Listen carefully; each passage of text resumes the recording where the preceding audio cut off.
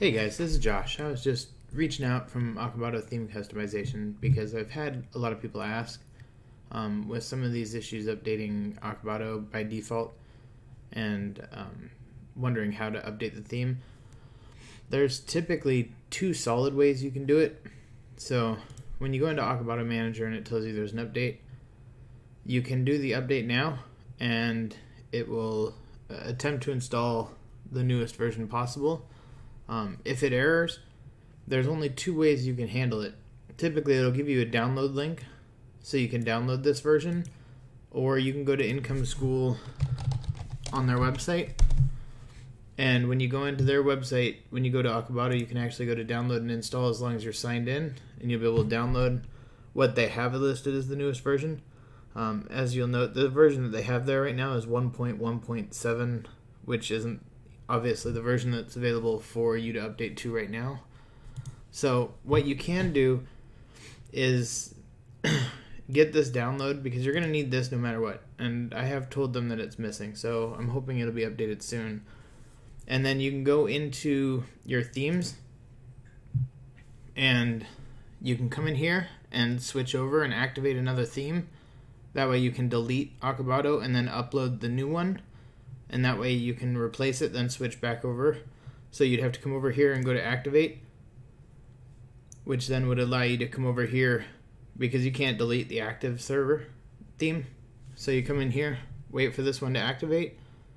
Once the swap is over, obviously it's going to mess up your site, because now it's going to be in that other theme.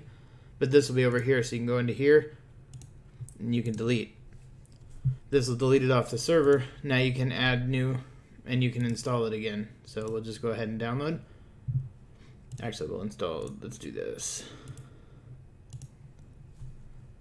So if anyone has questions, you can go into previous versions and pull other versions in. So what we'll do is go to upload.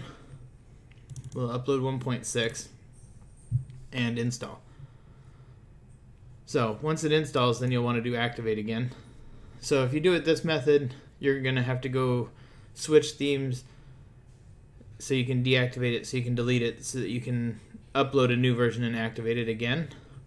And then you're going to get this, so you'll want to dismiss because you don't care about that part. The other way is you can actually add a plugin. And the plugin's right here, which is just easy theme and plugin upgrades. So when you're in here, what you'll notice is when you try to do an upload of a plugin or of a theme or a plugin that's already existing, it'll tell you that it already exists and it won't let it work. You can use this one, and basically this just allows you to upload them without removing the previous one before. So in doing that, now you can go over to your appearance, go to themes, and you can actually go add new.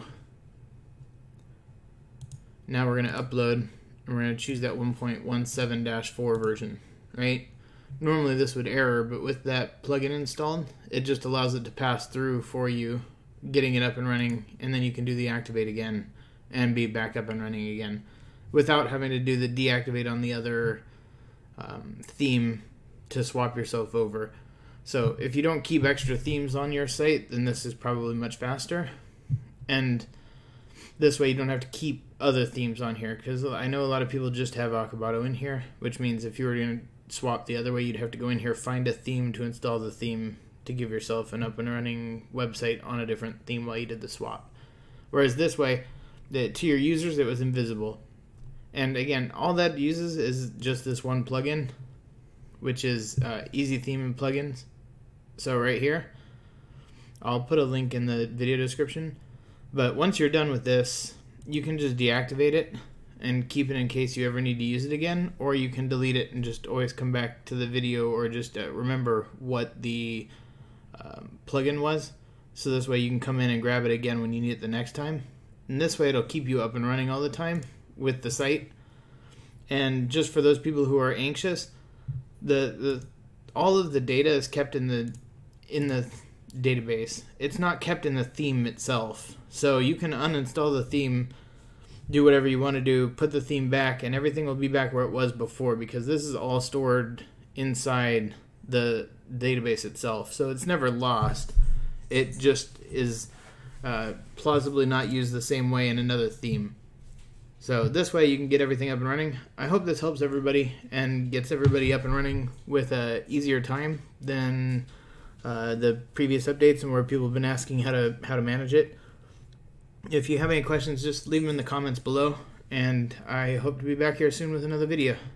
I appreciate everything. Thank you, everybody. Bye-bye.